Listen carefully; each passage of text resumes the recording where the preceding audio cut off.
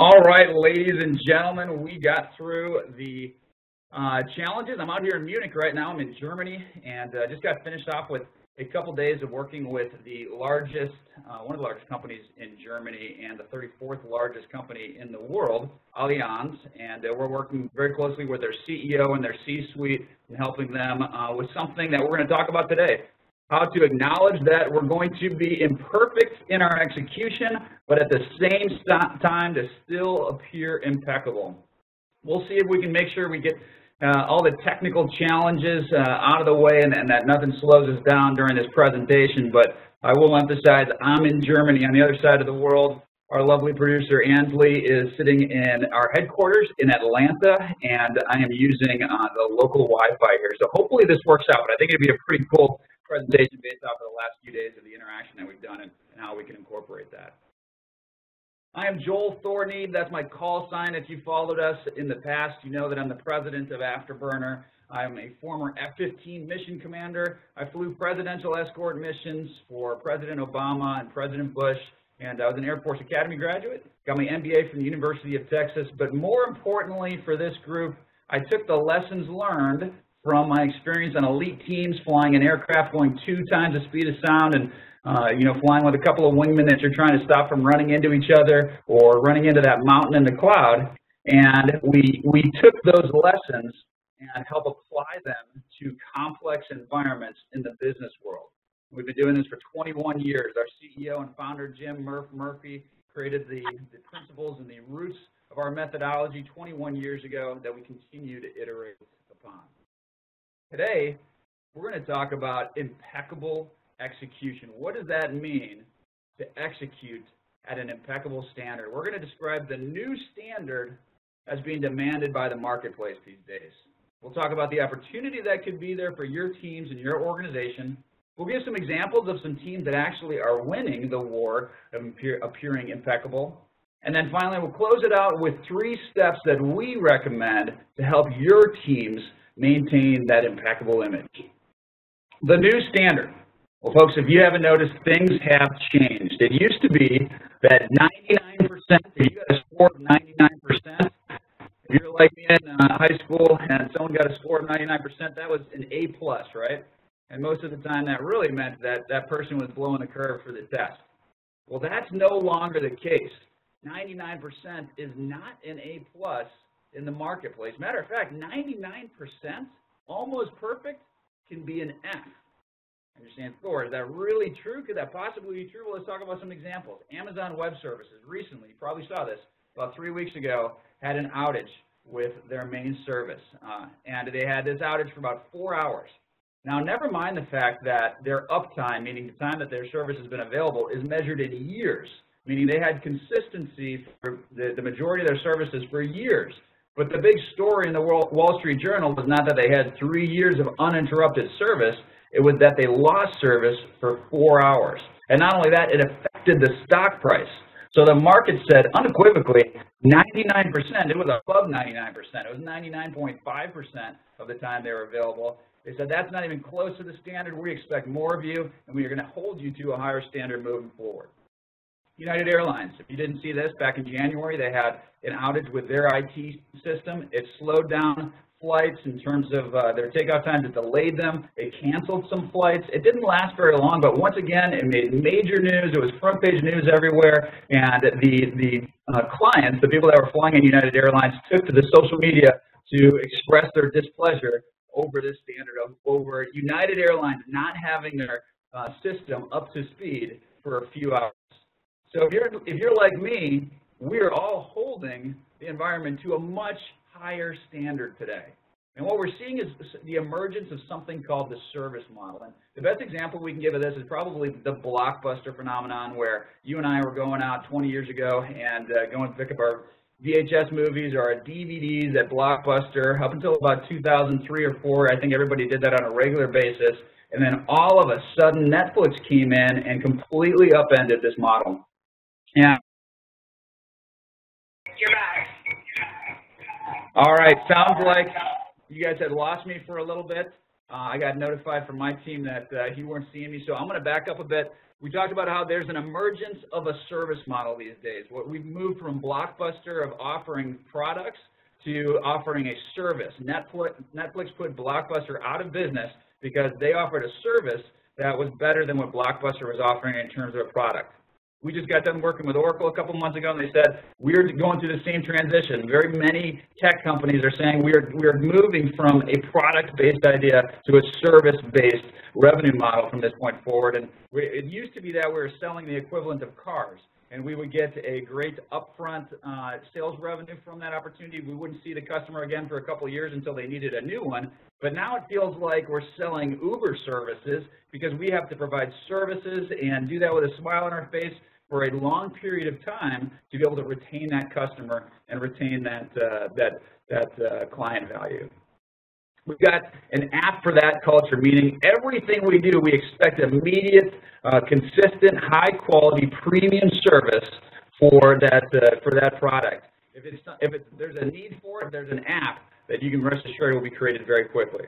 So what's the opportunity for your teams? As you look to create an impeccable team, a team that rises to the occasion and meets this new standard, what could take place? Well, you can move from a cost center to a competitive advantage, meaning it's no longer enough just to break even and and score near 100% for the market value, but also to have a competitive advantage and move from having a tactical role to having a strategic role within the organization to be more successful. You can help to create agility and innovation if you are able to have that team that rises to the occasion and is impeccable. I love the example of Amazon's because you liked. You know, if you bought something on Amazon, they're going to give you suggestions based on your previous purchase history. So not only are they going to give you an impeccable performance and an impeccable experience when you get onto their website and you purchase something, but they're going to have an innovative approach to the marketplace, and it becomes a competitive advantage for their teams because they're able to do that. And at the same time, you're going to be able to help create an elite team for your organization. So there are teams that are scoring near 100%. We said 99% is enough, so if you want to be held to that impeccable standard, then at least within the marketplace, we need to be near 100% service level. Who are those teams? Well, Google, if you logged on to Google in the past 15 years, chances are the website came up just fine, the search engine worked for you, because there's only been about 9 minutes in the past 15 years where the Google service was completely unavailable. And chances are you didn't try to log in within those 9 minutes. So every time we've gone to Google, we just expect it to be available, and it is. And it's because we've worked with Google as well, and we know that internally within their organization, they work very hard at making sure the inevitable mistakes that take place never make their way to the customers. And another example, I'm not going to tell you the name of this company, but we supported a big tech company last year that had an internal quality challenge. And they identified that before it made its way to the marketplace. They had some canaries in the coal mine internally that were saying, you know, this quality isn't up to the standard that we're used to. We need to address this. We need to be more proactive to fix this. And sure enough, they were able to create a more quality-focused culture within their organization, and they were able to stop some quality challenges in their tracks before they made their way to the marketplace. And here's some common themes that are emerging here. We've got teams that have the inevitable mistakes, but still have an impeccable brand and an impeccable reputation within the marketplace because they're able to hold themselves to that high standard and make those mistakes internally and never allow their customers to see them. And I know a little something about operating on an elite team that has to be safe 100% of the time. It wouldn't be enough if my team and I, when I was a fighter pilot or a trainer pilot, if we were safe for 99% of the time, that wouldn't have been good enough. So we needed to hold ourselves to that impeccably high standard where we're able to make sure that 100% of the time we're safe and effective. And you need to give your team the ability to make mistakes and to understand that they're going to have the inevitable mistakes take place, but it can never impede their ability to fly effectively or be safe.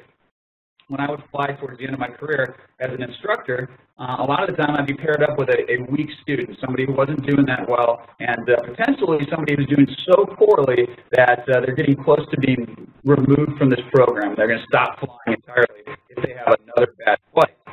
And I was paired up with them because I was a senior instructor and I could provide a little bit more guidance for these individuals who are struggling in the program. And as we're sitting across the table from each other, and the student, you can imagine, is very, very nervous, very uncomfortable. And as we're getting to the point where we're getting ready to brief, I always started the briefing the same way. I would say, you will not have a perfect mission today. I will not have a perfect mission today. Matter of fact, I've never had a perfect mission in more than 2,600 missions. I don't expect you to fly perfectly, but I do expect you to fly impeccably. And that means I expect you to make mistakes, but I expect you to adapt and iterate and improve every time you make a mistake. And when the inevitable mistake takes place, I'm assessing your ability to adapt and react with the rest of your team. That's what flawless execution was about to us. It was about making mistakes internally and then stopping them from ever impeding our ability to fly safely or fly effectively. All right, so what are some of the steps we can take to be effective? Number one, you need to define what impeccable is for your teams. Number two, identify the errors and the successes early. And then finally, iterate to create agility. Let's talk about each one of these. Step number one, define impeccable. Teach your team what the new standard is. Identify what the implied promise from the market is. We used the Amazon example earlier. We said that, Amazon obviously, the market obviously expects that Amazon will have near perfect performance. It's not acceptable that they were down for 4 hours, even though they had years and years of uptime and great service. It wasn't acceptable that for 4 hours their web services were, they had an outage, and it actually affected their stock price. So the market said very clearly, this is what the implied promise is from your team. That's what impeccable means to the market. You need to create what the vision is for success that everybody can be excited about. Because a lot of the time we're telling our team members, hey, I know that 96% has been acceptable for the past 20 years, but we need to raise the bar to 100%. And that's not real exciting to a lot of the teams that we're talking about. We're basically telling them they've got to work harder and raise the bar and do more with less. So we got to tell it to them in terms of why they should be excited about it and what that could mean to them if they can actually accomplish this.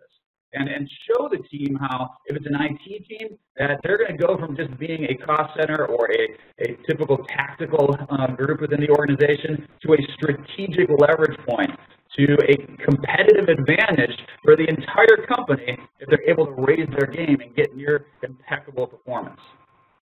And then you need to create those clear benchmarks for your team. As you tell them, we need to go from 96% to 100%, you need to show how you're going to be able to take the team along that path in a clear, manageable way that they can see the success opportunities.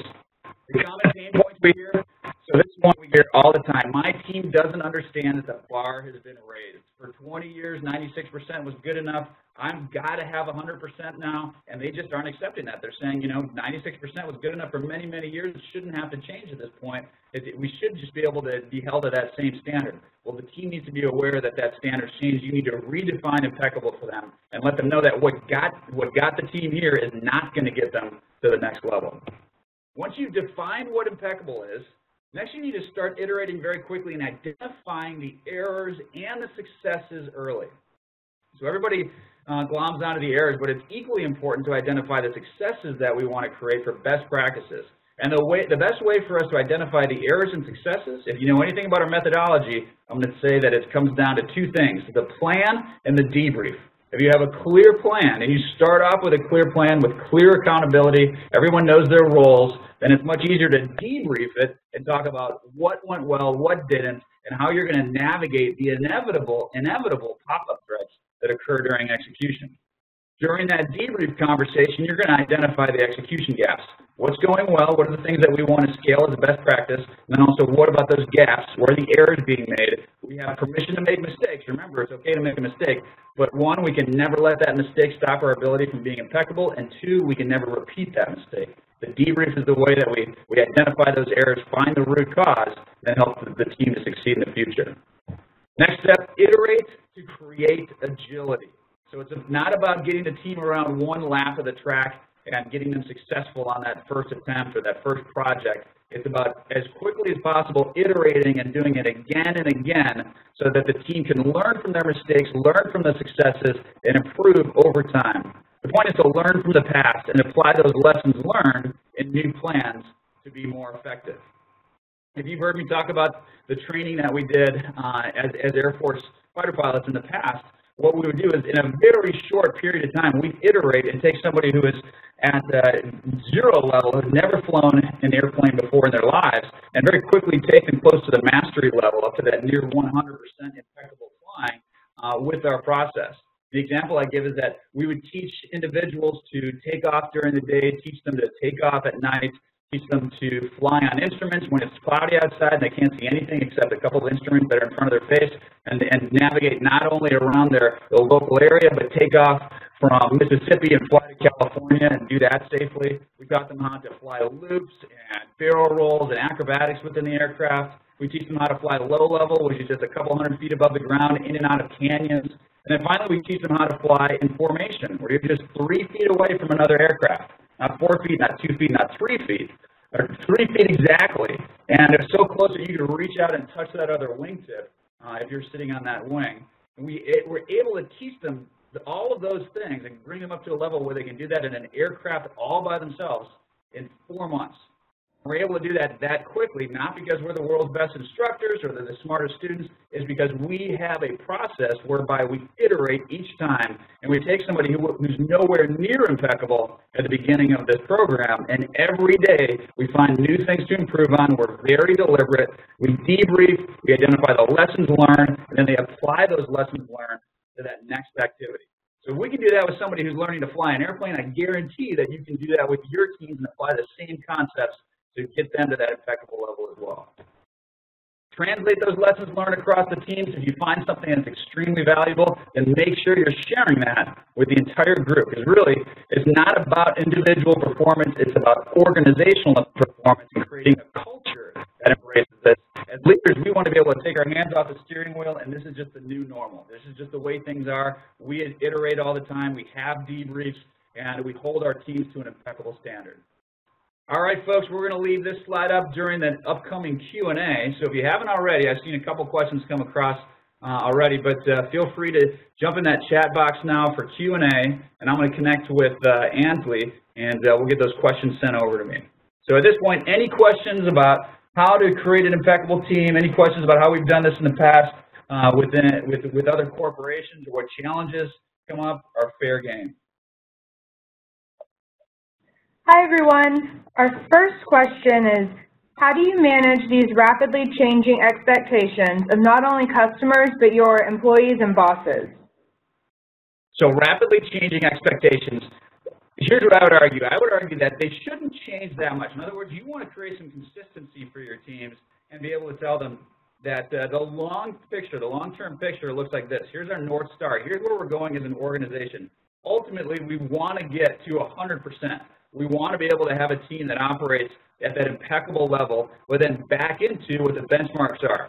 So if your team members are saying that the bar keeps being raised for them, maybe you're not explaining as clearly as you could what the long-term picture is. And don't just give them the quarter picture or the month picture. Say, here's where we're going as an organization. And we always start with the end in mind. We always start with a 3-year game plan and then back into what that implies we need to do over the next couple of months. Our next question is, how do you manage enforcing the new industry standard within your organization when they are changing so quickly? So how do you enforce the new standard within your organization when they're changing so quickly? Well, first of all, you acknowledge it, and you say, look, folks, the bar has changed, your cheese has been moved, we now have a much higher standard, and they all should know this notionally anyway, because every single one of us is holding our other clients and the other service vendors that we interact with on a personal level, we hold them to a much higher level, right? We've all expected that, so we just need to tell them it's just logical that it's affecting their jobs as well, that the new market level of premium quality service that we expect personally is going to be expected of their folks at the same time. But the good news is, and the thing that they should be excited about, is that if they're able to achieve this, then that can be a competitive advantage. The IT team is the best example, because IT teams, at best, they feel like they break even. They have the mentality that no one ever comes over and pats us on the back when we're doing things right 99.5% of the time, but they sure come over when we have that outage, when we're Amazon Web Services and we got 4 hours of shutdown. They sure will come back at that time and tell us how we're not doing well. But here's the exciting part, the part they should be pumped up about. They're moving from a cost center to a competitive advantage for that organization. They're moving from just an operational resource to something that's a strategic resource as they get better and better at their craft, because they're going to be part of the tip of the spear, the innovative portion of the organization, and the reason that folks are going to want to go with that vendor versus other ones. Our next question, what is the best way to balance the celebration of successes and management of errors with this new standard? Great question. So I don't balance it. In other words, I don't believe that you should try to give as much praise as you should give the native comments. I believe you should celebrate every success, and sometimes the success is just that we have lessons learned to improve. And so, in other words, after a poor mission, after things go very badly, sometimes the only thing to celebrate is to say, look, folks, we did a great debrief. We got back together. Look at these lessons learned. We're never going to have something like this take place again because you sat down and you were deliberate, and we figured out what the root cause was. We iterated and we pivoted, and we're going to get better moving forward. Now, in terms of balancing that with the negative feedback, it's all just feedback. It's all telling them the things that we're going to do better in the future because there's always something to do better, and then connecting that back to the strategic progress that we're making as a team. What suggestions do you have to help team members accept that the cheese has moved? Public education environment. Focus there. Public education environment. So I love that one. I ran a nonprofit for about 5 years out of San Antonio, where we helped out 15,000 kids and helped them to raise the graduation rate during that time frame. Started it with a team in about 2009. And public education world is probably the most challenging place to create an iterative, changing learning environment, not beyond the learning that takes place in the school, but it's just a challenging environment to get those things, because there's so many moving parts between the parents and the kids and the teachers. What I would say is this: where we were successful is when we had just maniacal focus, just focused like a laser beam on one particular thing, and we said we're going to make that one particular thing attendance. We believe attendance is the most important thing that we can emphasize, and if we can get the attendance up, that will be the critical leverage point. That'll be the leading indicator for success. That'll be the rising tide that'll float all boats and help the kids to get better at higher grades. That'll help them to have higher graduation rates, get into college at a higher rate, and we were definitely successful with that just by having that focus. We wouldn't have been successful if we said, let's simultaneously improve attendance, let's simultaneously connect better with the parents, let's simultaneously get better technology for the kids, because we'd have been spread too thin. We'd have been trying to boil the ocean, and it wouldn't have been as effective. So even in an environment as potentially challenging and complex as the public education world is, if you have that focus and you can convince the team that based off of this destination that we're collectively pursuing, here's the perfect instrument for us to focus on right now, and you can get a lot accomplished.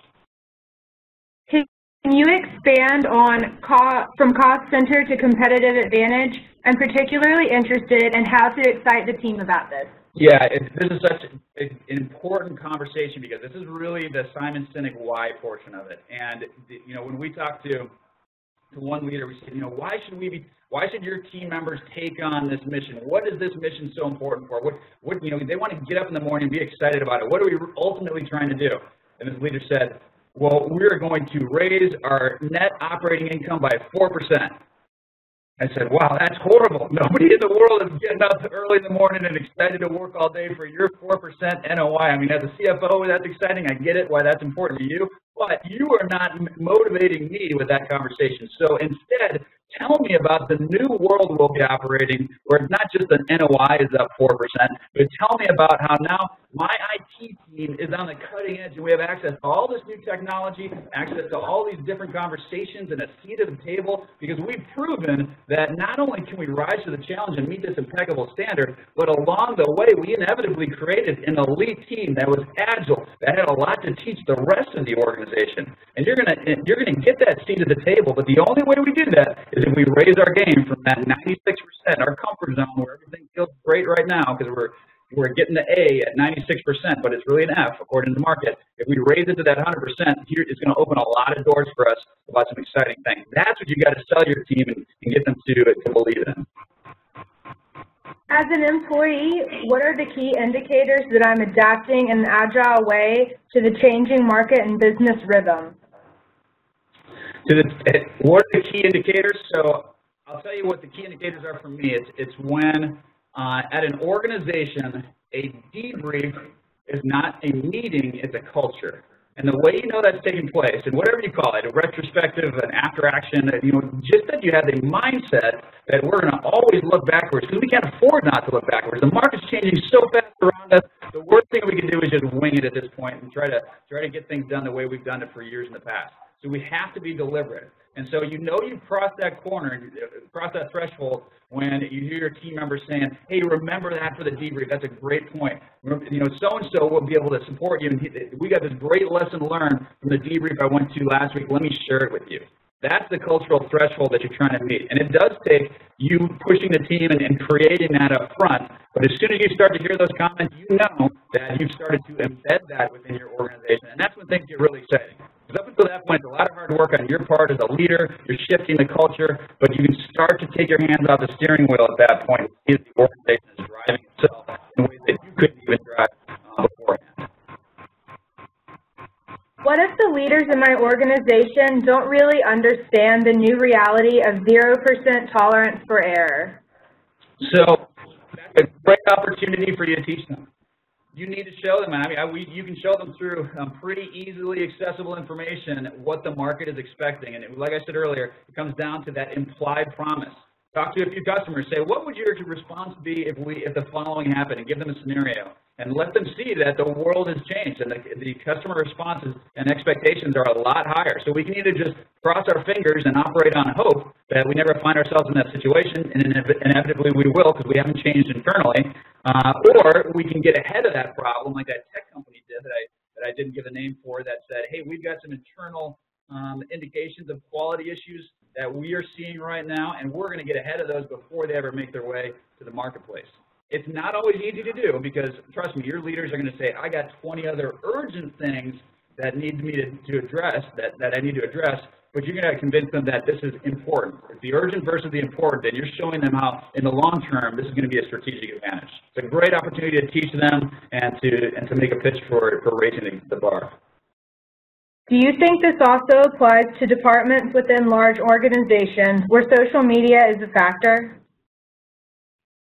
Yeah, absolutely. I think it's everywhere. I think it used to just be that we held just a couple of industries to this insanely high standard, right? I mean, we expected it out of pharma, right? You wouldn't expect 99% of your aspirins to, have the right ingredients in them, or 99% of your prescriptions to have the right things. We're expecting an impeccable level, right, for pharma. For the banking industry, it's not okay that they had our savings account right 99% of the time. We're expecting that 100% level. Automotive safety, same thing. 100% of the time, we need to see them making an effort to keep the automotive safety emphasis where it should be.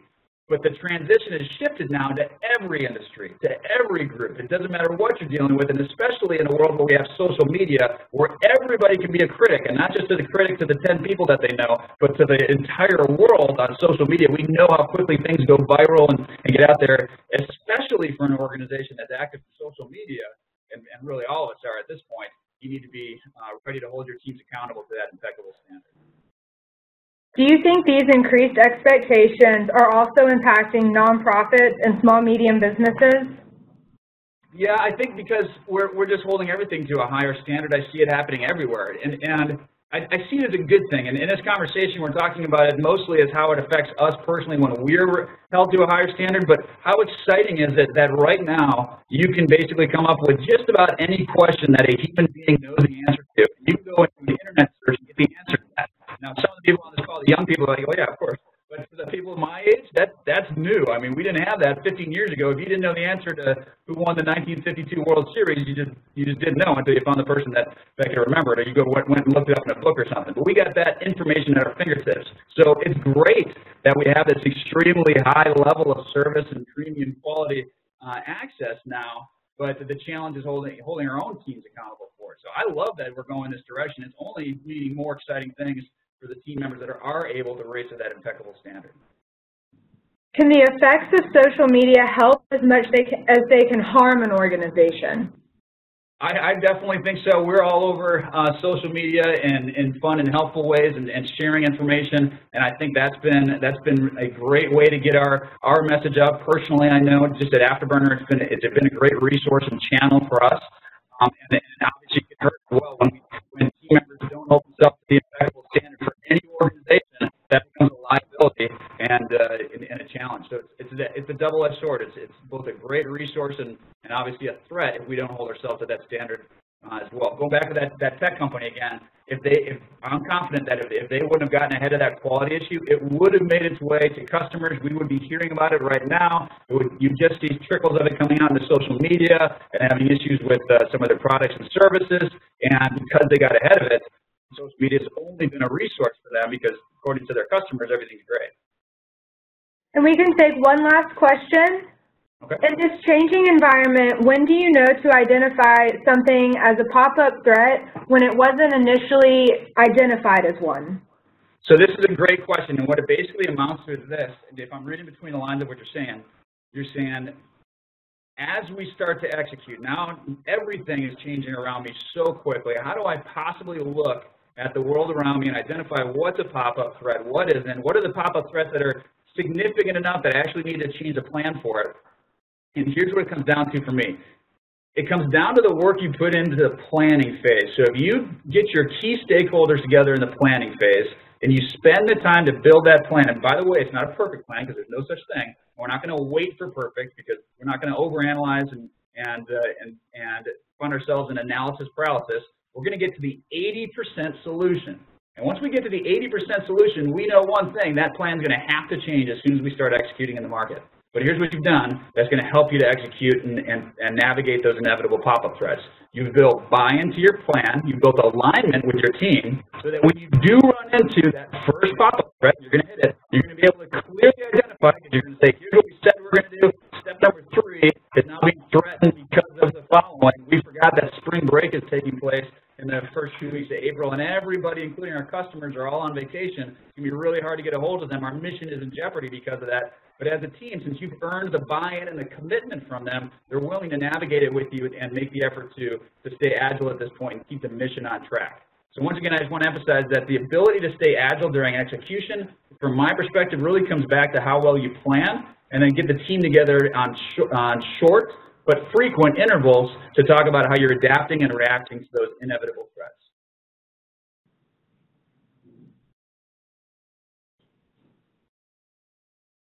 All right, so Ansley, if that's it, as the slide says, if you have any more questions, feel free to reach out to me. I always get about 10 people that send a message to me after this and have additional questions and want to continue with a specific project. I answer all of those. I love those. Challenge us on some things and say, I'm not quite sure how this would work in my environment, or what have you seen here in the past? We've probably seen that challenge, and we can help you out with it as well. Next up, folks, we are going to be doing a presentation in the next webinar about how to be agile in business. Agile is obviously the word of the decade. We've listened to the Allianz CEO presentation yesterday with the rest of the team, and they said agile probably 20 times. And that's every company that we go to has conversations about how to stay agile. It's because the market's moving faster than ever before, and so leaders are scrambling to try to keep their teams nimble and able to adapt and react. I'm going to be presenting at the Scrum Alliance in April, as well as a couple of PMI events on just this topic. So join us in a month, and we'll talk about how to be agile in your business and really apply this from some, not only an agile methodology perspective, but across your entire enterprise. Ladies and gentlemen from Germany, thank you for your time. Looking forward to seeing you on the next one. Feel free to reach out to me. Thanks, Ansley. Great job. Thank you.